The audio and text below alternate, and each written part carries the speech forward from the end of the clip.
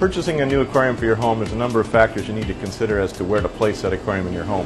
One, obviously, if you purchase a large aquarium, be sure that you have a nice sturdy floor, that it's level, very important, especially for large aquariums because they might tend to crack if they're not level.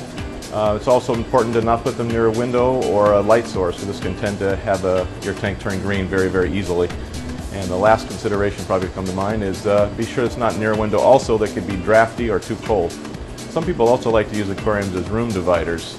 This can be good for some fish not. So you might want to definitely research the fish you're going to put in the aquarium before you think about using them as a room divider, because some fish tend to be generally fairly nervous, and if you put them as a room divider, you probably will never see your fish. So if you want to do that, definitely research the fish first.